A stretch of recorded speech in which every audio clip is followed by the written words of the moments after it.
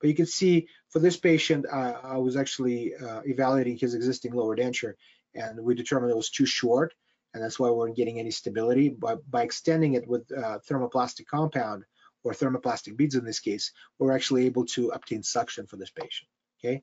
As you can see right here, just by adding those things to it, nothing else, we didn't do any kind of wash impression yet or anything else, just by adding those extension and forming them, check this out. We get suction just with those.